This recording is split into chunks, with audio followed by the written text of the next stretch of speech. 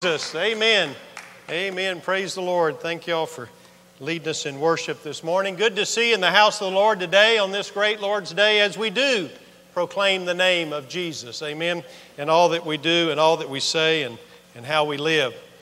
But I don't know if you're aware that this rancher got a visit one day. He was up in years and had a big ranch in Texas, and a DE agent showed up and came up to his ranch and said, he introduced himself, showed his badge and said, "I'm a DEA agent. That's Drug Enforcement Administration, and I'm here to check out your ranch, and wanted to make sure there's no drugs being grown anywhere on your ranch." And so the rancher said, "Well, sure, but I would advise you don't go back on that portion of the..." Listen, you see this badge? This is a federal badge. I can go anywhere I want on your property. So I understand, but I just wanted to warn you, back there on that portion, did you hear me?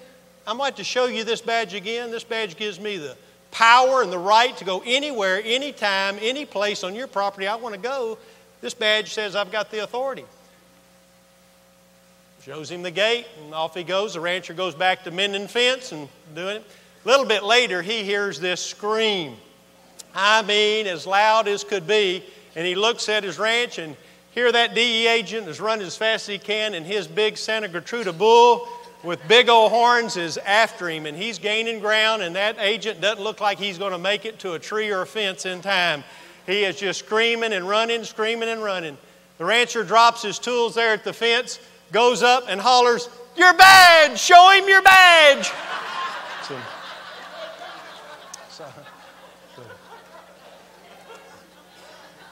So that DE agent might have started well in his career, but he didn't end well.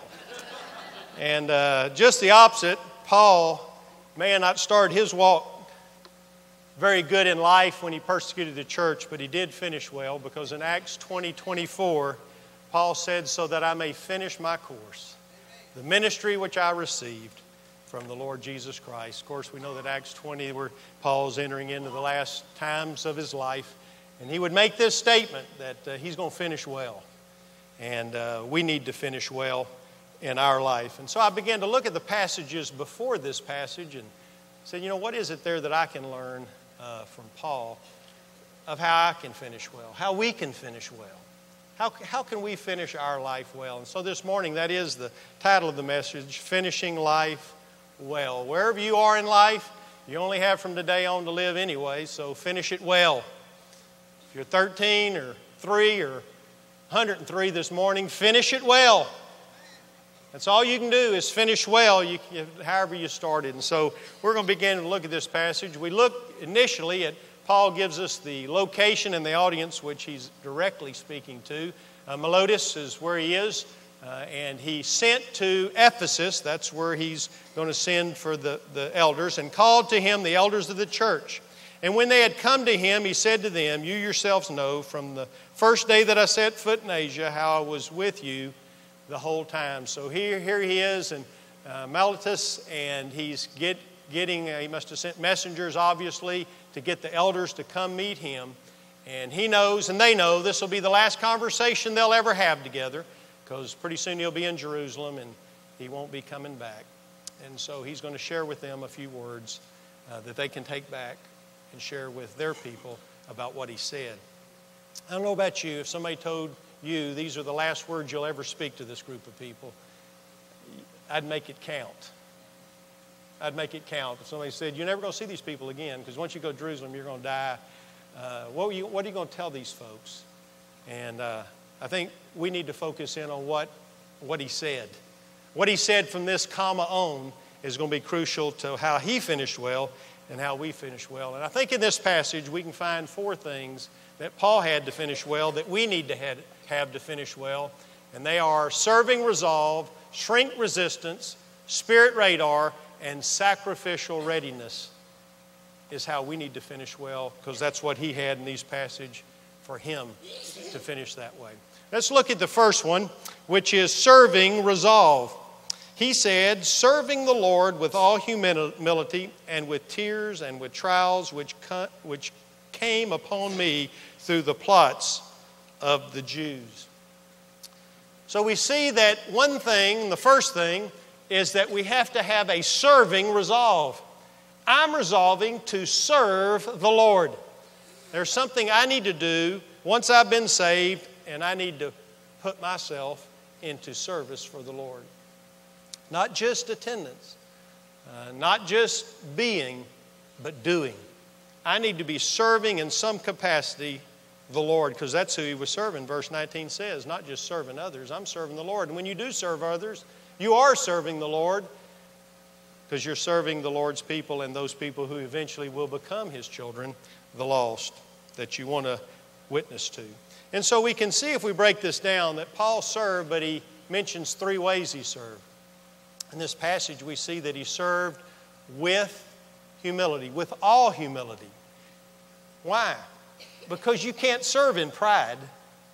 You know what pride says? Serve me, minister to me, do for me, bring me something, do something for me, buy me something, help me with something. I mean, it is a blessing to be served. Now, I'm not going to tell you it's not. But if you don't have any humility, that's all you want to do, is bring it on and not give it out. You know, you hear a lot of people say, well, I need a church where I can receive. And we do. We need to get messages and words and things. We got to receive. I'm not putting that down. But that's just half the equation. You should say, I'm looking for a church where I can receive so that I can give. I'm going to find a church where I can give and serve and love and minister and all those things. That's just half the equation, because serving's the only way you can finish well, and you've got to do it in humility so that you can serve and maybe sometimes not be served. And while we are serving, I believe the Lord encourages people to serve us and minister to us. But it's in the midst of our serving that we get ministry too. See, Paul called himself, in his humility at one time, he called himself the least of all the apostles. I'm the least one. He called himself the least of all the saints, but the chief of all the sinners. You know, I'm the least of all the apostles. I'm the least of every saint, but I'm the best, well, I guess you'd call it the worst of all the sinners.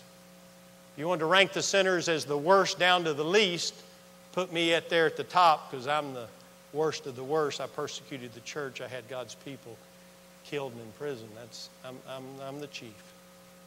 Well, look at that humility there. There's no pride there. He's not there to show off or to do. He's just saying, I serve the Lord out of humility. I've never claimed that I could do anything. It's all been the Lord. See, a lot of people look at this and they say, that kind of matches me. I can't do anything. I'm a nobody. I don't have any skills. I don't have a talent. So, Brother Tim, that's why I don't serve. That's the exact reason I have so much humility. I have more humility than Paul did. That's why I don't serve at all. Who am I? Somebody with me that I don't have any skills. I don't have any talents. I don't have anything to offer. So I don't serve, but praise God, I'm humble. That's just another way of saying I'm proudful. Because it's not me, it's Him through me. I just make myself available, and it's Him working through me that works my ministry and my life and my service. You're right. I'm like you. I can't do anything. But He can do something through me. And through my availability, I can be used by a mighty God. So that's just false humility. That's pride with a different face on it. And the Lord said, He's just saying, humble yourself before me and let me use you. And then He gets the glory. Why? Because it wasn't us. It was Him. So we can't take any credit for it. We got to give it to Him and praise the Lord for that. You see, what a lot of people do is they look at different people in the church and say, I can't do that, and I know I can't do that, and I can't sing, and I can't do that, and I know I can't do that. Well, quit looking at what you can't do in service and looking at what you can do. You know, there's a lot of different ways to serve the Lord. Just like in your kitchen, there's a lot of different appliances. Amen? And they all do something different, but praise the Lord, you got them all. You know, and if the toaster's over there going, I sure wish I could cool food like that refrigerator does over there. If it did, I'd work around this kitchen. If I could cool food like that refrigerator, I really would be somebody. everybody would open me and close me and the light would come on automatically. If I could just have the talent of that refrigerator. But all I am is this toaster.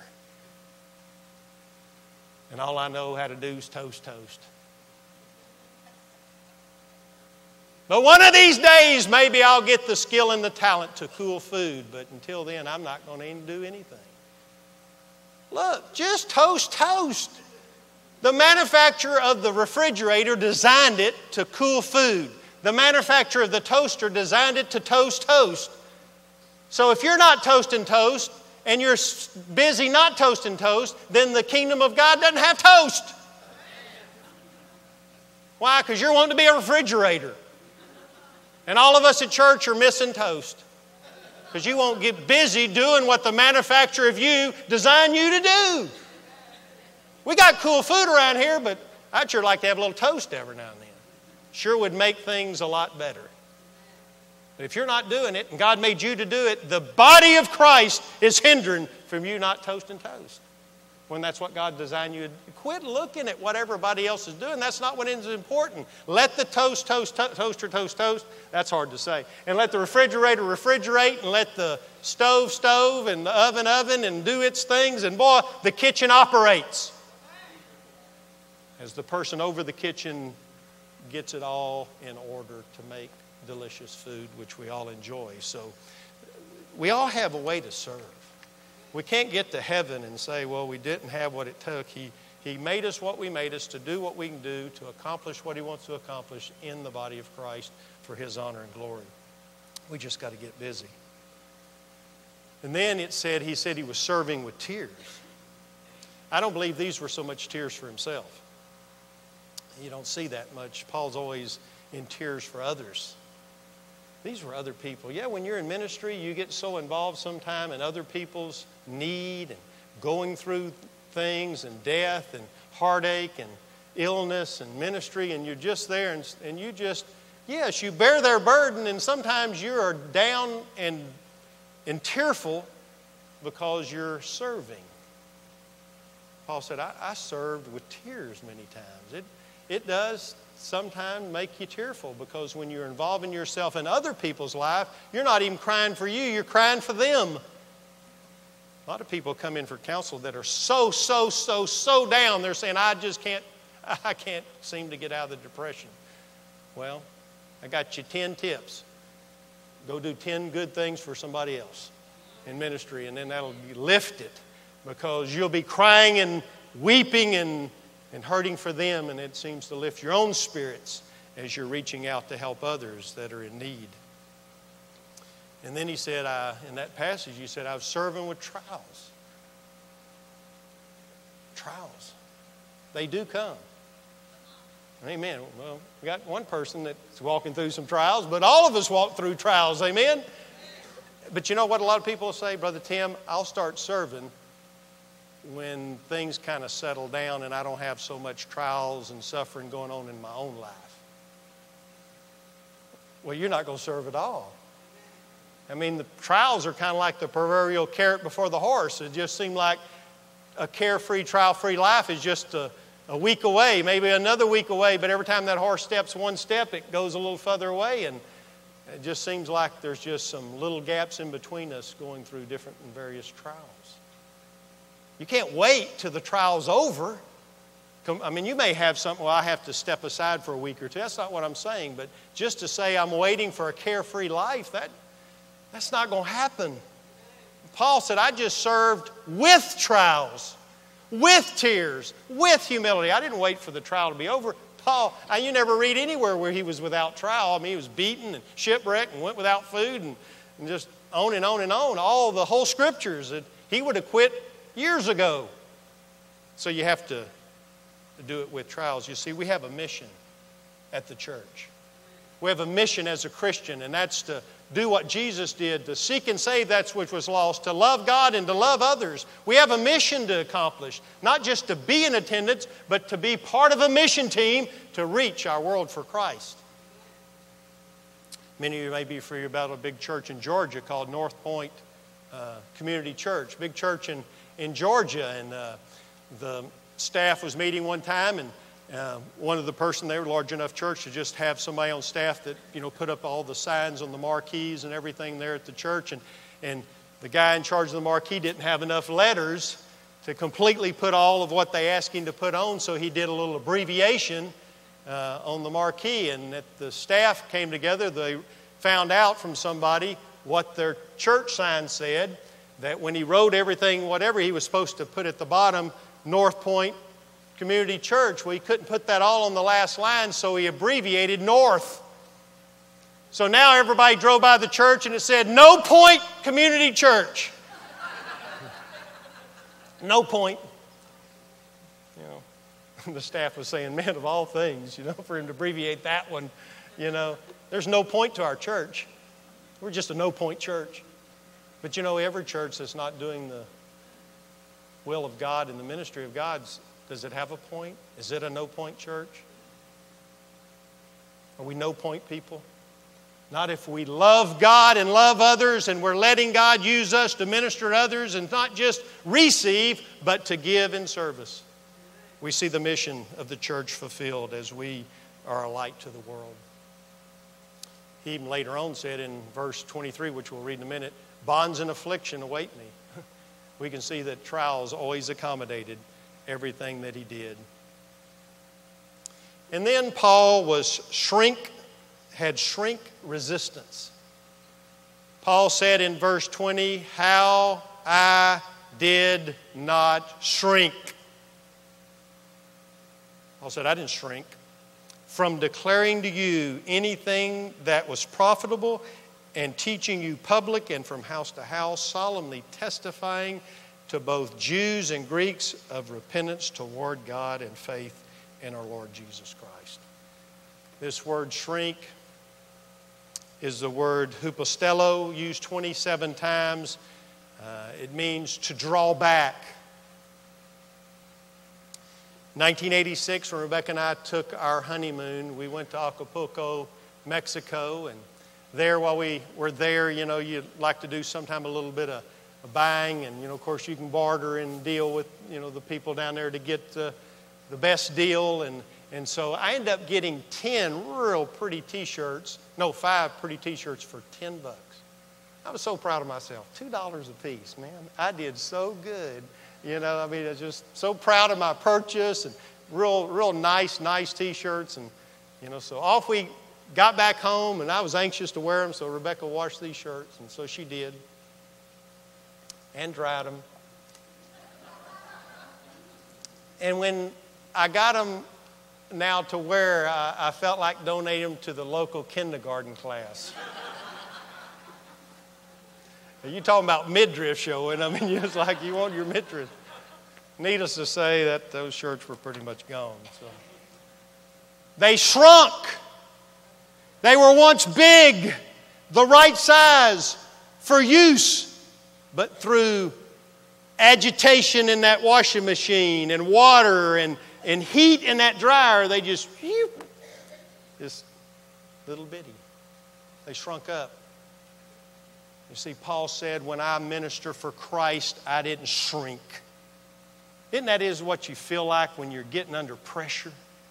At school, at work. Gosh, I want to say this. I want to minister. I want to stand, but they're going to make fun of me, and they're not going to let me in the lounge, and they're not going to make me part of their group, and they're going to say, you nutball, and you idiot, and you fanatic, and all these names that they're going to... And boy, you can feel yourself in the dryer, just shrinking and shrinking back. Stand your ground. We all have to stand our ground and not shrink. Paul said, I didn't shrink. I stood my ground in the midst of persecution, in the midst of being laughed at and ridiculed, but isn't that what happens to us? I may lose that promotion. I may be made fun of. I want to be part of the group. I want to be liked and admired. And it causes us just to shrink back. Proverbs gives us this warning. For the fear of man brings a snare, but he who trusts in the Lord will be exalted. You fear what everybody else thinks. It's a snare. It's a trap. We need to fear God and trust God. And I know we all face this temptation. All of us want to be liked. I've never met anybody that said, Brother Tim, I like to be hated. I like to be unpopular. I like to be not included. It just brings me great joy when people say negative things about me and call me names. It does something for me. I've never met anybody that said, we're all men of like passion. We're all like to be liked. And when we're not, what do? Well, we do what Paul says in Galatians, for am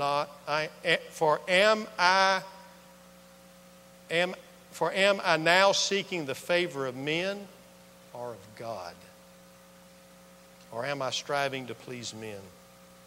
If I were still trying to please men, I would not be a bondservant of Christ. That's what happens every time I face that temptation. If I shrunk, I pleased men. And if I didn't shrink, I pleased God. And there's a few times that we are able to do both.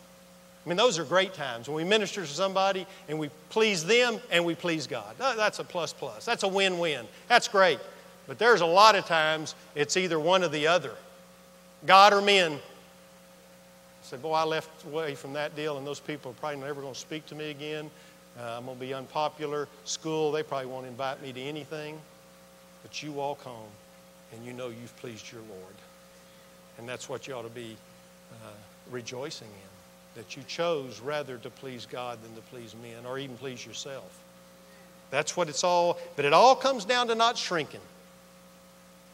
Now, we don't do that in arrogance, and we don't do that vindictively and mean-spirited. You always do it in love and compassion, but you still don't shrink. You got to take your stand. But see, that's where the issue is. You and I have to make our decision before we get out there to face that temptation. Because if you're in it and then decide to make up your mind, you will shrink. You can't have any indecision before you even go. You have to have your mind made up. You know what? I don't think most squirrels die because they try to cross the street. Squirrels die in the street because they run out there and go. I don't know why that's in every squirrel's brain. You know, you see them, they'll run out and they go, oh, you're 20 feet in front of me. And then they get run over, you know. It's indecision that kills the squirrel. If they'd just run across, they'd be fine. Or run across, but they get right out in the middle and think. Of course, you don't know which way to go if you're really compassionate. You don't know whether to go right or left because you don't know what. And then sometime you do it, you know. And it happens. Make up your mind, squirrel. Go or come or do something or wait there till I pass. So that's what we do with the shrinkage. We're there and you're in that situation. Should I say? Should I do or not? And then you leave back and you think, man, I shrunk. But if you make your mind up saying, I'm crossing that street. Here we go. Help me, Lord, to have the strength to stand my ground. And boy, you cross the street. You know, otherwise you get in the snare of men and you get whacked by the proverbial car for your indecision for Christ. So I guess if you walk away with anything, don't be like a squirrel. So anyway. Spirit radar is another thing that Paul had to finish well. And now behold, bound by the Spirit, I am on my way to Jerusalem, not knowing what's going to happen to me. It doesn't matter, I'm shrink resistant. Except the Holy Spirit solemnly testifies to me in every city, saying that bonds and affliction await me. Paul had this spirit radar. He knew what the Spirit wanted him to do. You know, it says bound, dedamenos, to bind or put something under obligation. I was bound by the Spirit. And this word Spirit, it can mean the Holy Spirit and it can mean just our own spirit. You see it capitalized there. Some theologians who've looked at this and linguistic experts say it possibly could be Paul's spirit and not the Holy Spirit. You can look at, first of all, the other versions, the English Standard Version, constrained by the Spirit, NIV, compelled by the Spirit. The New Revised Standard Version, captive to the Spirit. And we can even look at the Amplified, which they try to kind of mix both, if it could be either one. Bound by the Holy Spirit and obligated and compelled by the convictions of my own spirit. So either way, it still has to do with Paul's spirit was bound to the Holy Spirit to do what the Holy Spirit wanted him to do. That's what I have to have my spirit align with the Spirit leading and to do what God's asked me to do. So it's the Holy Spirit, I believe, compelling me to do, and if I make myself obligated to do what the Spirit's leading. This is where a lot of people don't finish well. The Spirit's not leading their life. You know what really leads most of our life? It's easy, what I want to do and what I don't want to do. I mean, let's just be honest. That's really what our flesh is. I want to do this. I don't want to do this. I don't want to spend my money there. I don't want to. Well, that's okay, but is that what the Spirit leads me to do? Not my spirit, but is my spirit lining up with His Spirit to do what His Spirit wants and not what my spirit wants? Paul said, look, I am bound and I'm obligated to do in my spirit what the Holy Spirit is leading me to do. He had spirit radar. You know, he was guided and turned and directed, stop when he was supposed to stop, go when he was supposed to go, turn when he was supposed to turn, say when he was supposed to say, be quiet when he's supposed to be quiet. That's being led and controlled and bound by the Holy Spirit. Even knowing that when the Spirit was telling him, if you go to Jerusalem, this is what you're going to face, it's going to be bonds and affliction, he still went. It didn't say the Holy Spirit told him not to go. The Holy Spirit told him, here's what's going to happen when you go, and it was still God's will for him to go. That's being bound by the Spirit. I don't know about you. That's just a constant prayer of mine is, Lord, I don't want to miss you. I don't want to go there if you say go there, but I need to know, and I want the Spirit to show me what to do because I know I'll want to do what I want to do. But I want to do what you're leading me to do because that's going to work out best. You know, we look at several examples of this. Simeon, we know the story of Simeon, and it had been revealed to him by the Holy Spirit that he would not see death before he had seen Christ Jesus. He knew he wouldn't. The Spirit said, you're not going to die till you see that baby Jesus. You're going to see the Christ child before you die. And then that verse went on to say this. It said, and he came in the Spirit to the temple. It's one thing the Holy Spirit say you're going to see Christ when He dies, but what if you're not where He is? So he went in the Spirit to the temple. I believe the Spirit directed him to go to the temple when it was time to go to the temple so that he'd run into Jesus. A lot of people say, I'm going to do this because it's what I want to do. I know one particular person one time said, I'm going to go to another church because they got more singles. I said, did the Lord lead you to the church you're in? Yeah. And so you're going to just go there just for that reason? Is the Lord leading you there? Well, I can't say that He is, but they got more singles and I won't be married.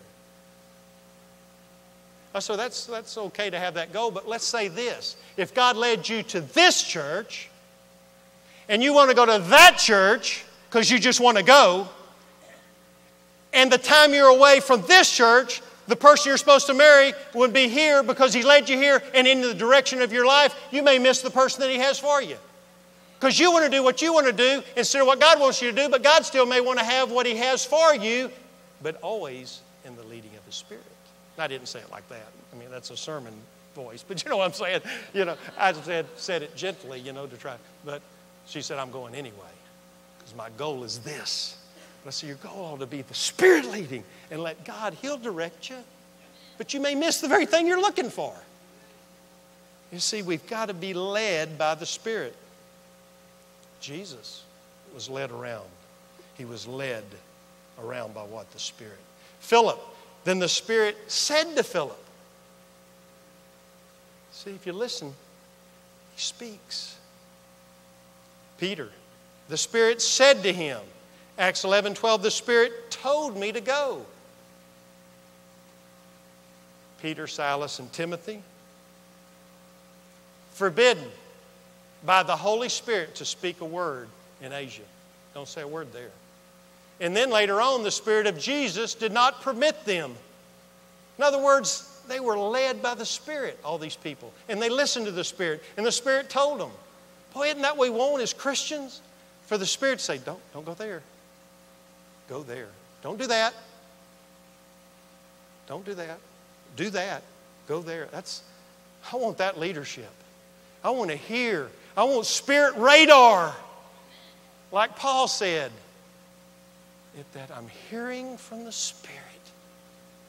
See, if we're in sin, we're in rebellion, we're wanting to do our own thing, we just tune that out. And you say, everything's working okay for me. I'm doing what I want to do. I'm pretty smart. I'm pretty educated. I do what I think's best for me. Well, good luck on that. Because I don't know the future, and neither do you. But God, the Father, the Holy Spirit, they already are in the future. They already been there, done that. And so they can give me a little instruction to say, this would be the best move because we already seen down there. And here's how it looks, so we'll give you a little foreknowledge. Because we already know how you need to act. Wouldn't you love the future? Well, I just can't pick the right stock. You would if you already been in the future. I don't know what the best career is. You'd know if it was you already did in the future. I don't know what to make this decision. You would if you knew the future. And guess what? I know somebody knows the future.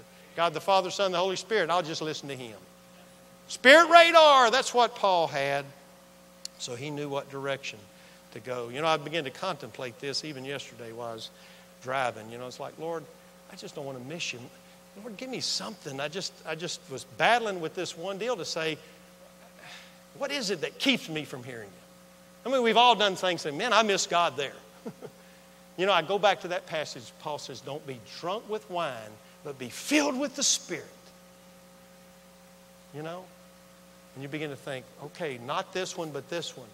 And he was given the analogy that to be filled with the Spirit means to let the Spirit control you the way people let alcohol control them. And they get filled and filled and filled. And the more they get filled with alcohol, the more the alcohol controls them and the less they control themselves. And Paul says, don't do that, but let me give you that as an illustration. The more and more and more and more you get filled by the Spirit, the more and more it controls you and the less you control yourself. And the Lord spoke to me real clearly like that. That's what it is when I'm missing. I'm full of me and I miss God.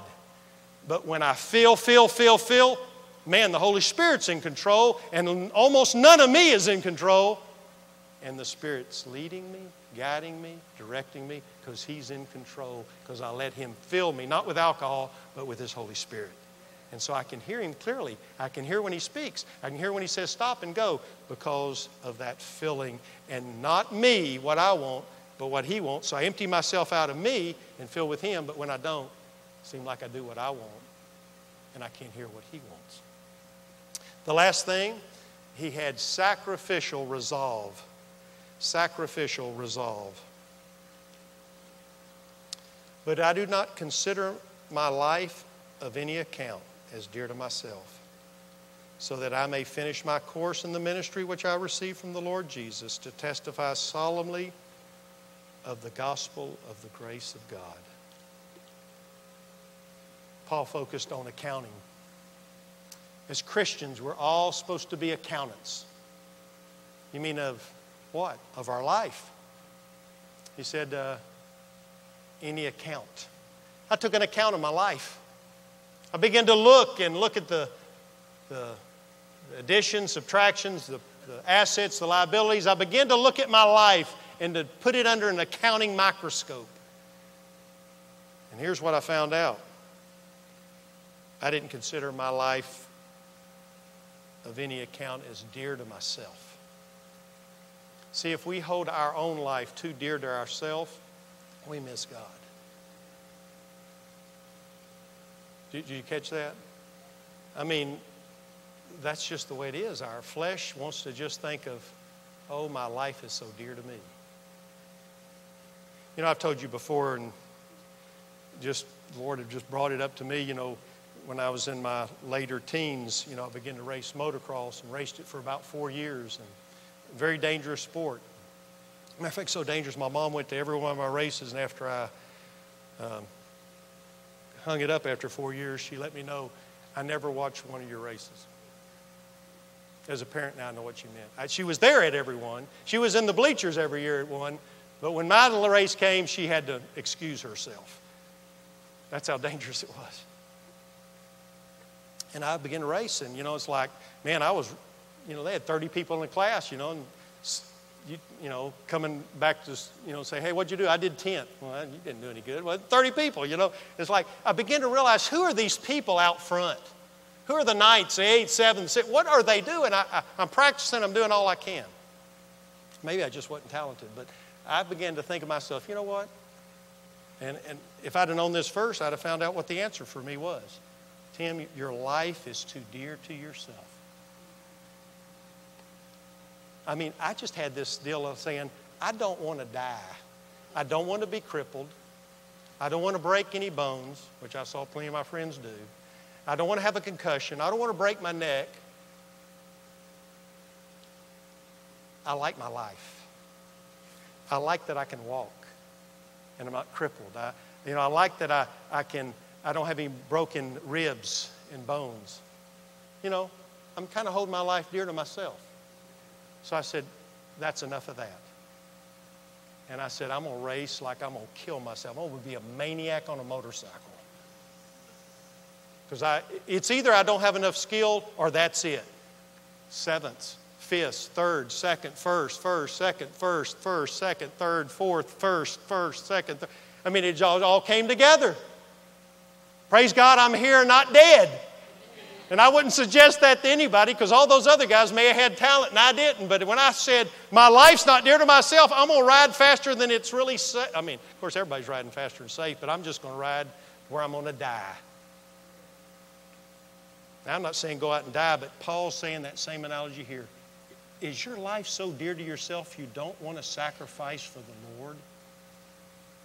And yes, there may be a time that somebody says, Christ or die.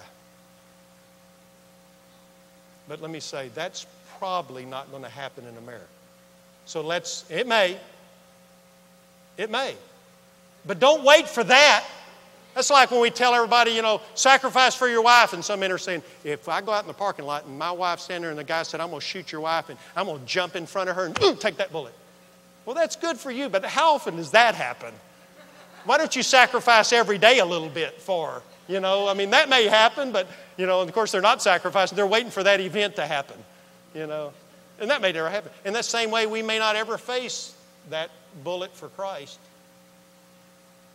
But let's sacrifice up until that. And not count ourselves so dear to ourselves that we miss that, because anything worth doing is going to have some sacrifice. Don't tell me, I'm going to go get a college degree, but I'm not going to sacrifice anything. I'm going to get a new house built, but I'm not going to sacrifice anything. Anything that you're going to do that's going to be worth anything is going to take some sacrifice. And serving the Lord, let's expect already to say, I'm willing to sacrifice. I'm willing to have sacrificial resolve. Because I'm a runner, and every runner has an objective. I've never saw any runner at the starting line at the Olympics, and they say, well, give us a little bit. I'm just wanting to make it around the track. And it doesn't matter what time I do. I'm just out for a walk, What's your objective? Just to get out and enjoy the scenery and see all the fans. I love to hear them cheer and all that. And I'll probably be watching them while I'm racing. No, they have an objective. It's to be first place. All that other stuff fades away. I got an objective. Doesn't matter what happens, objective. And that's what Paul had, an objective to run this course. Do I have an objective? He also was running the course. Did you notice in that whole passage is the word my life and the ministry? I went back and forth on the title of this message. I titled it Finishing the Ministry Well. I titled it Finishing the Life Well. Then I went back to Finishing Well and then Finishing the Life Well. Why? Because life and ministry to Paul was the same thing.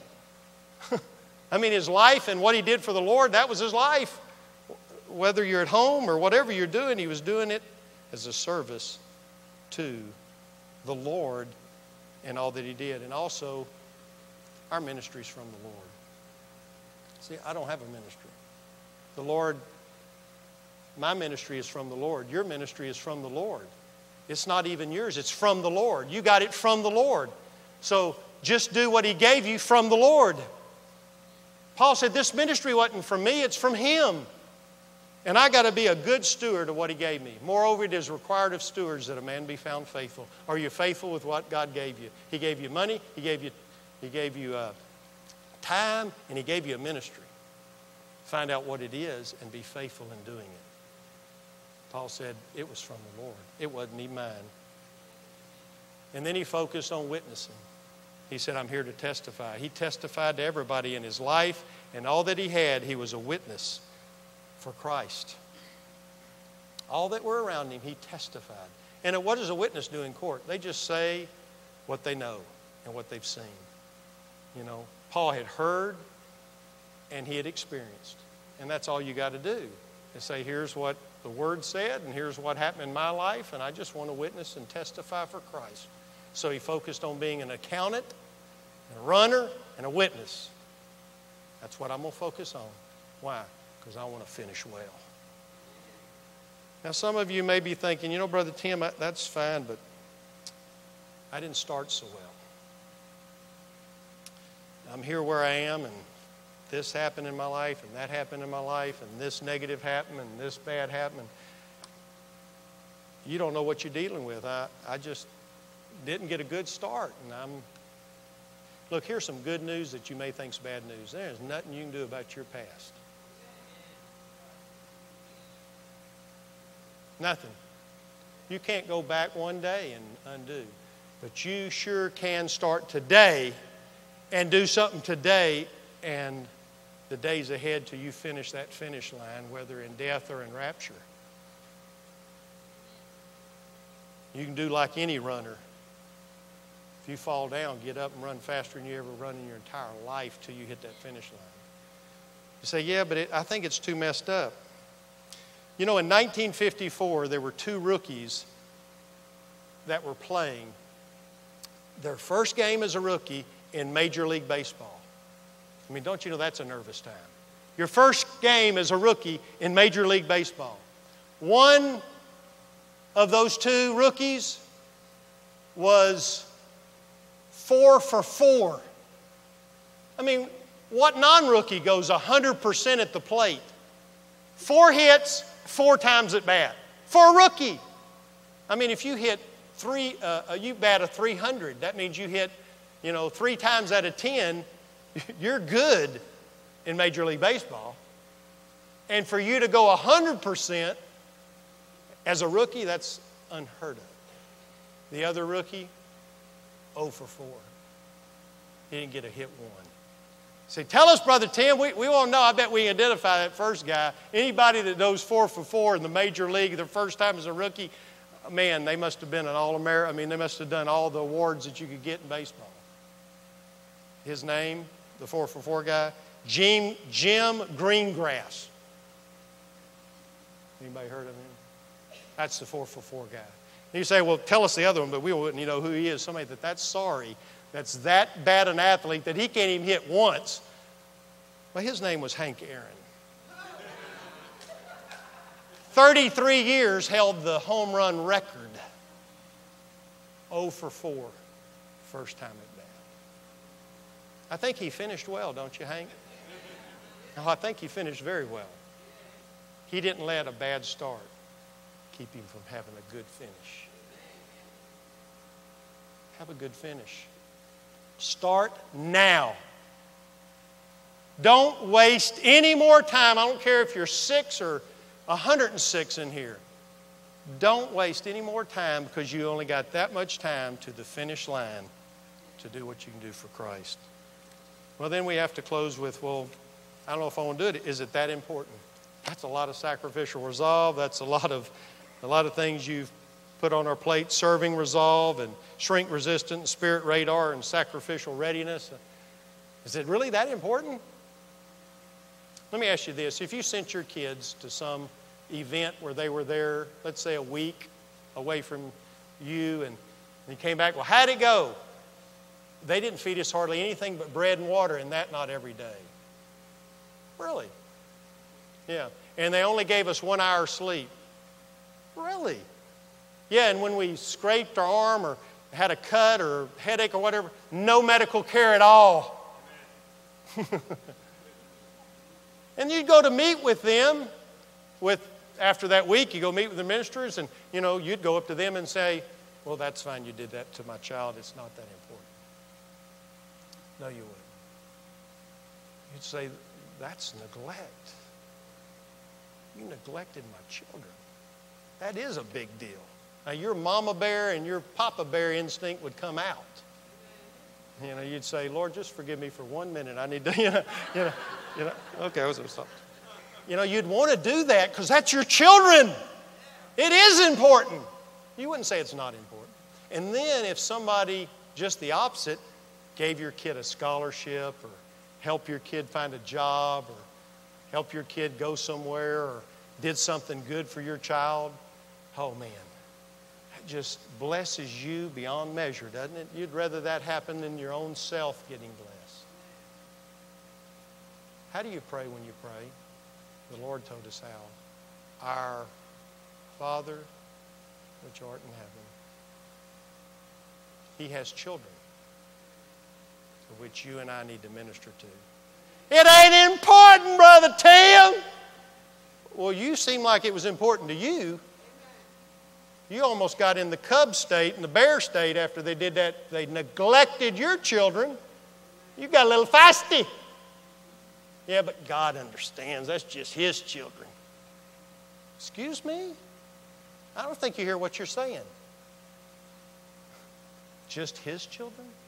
See, He loves when His children are ministered to by other of His children.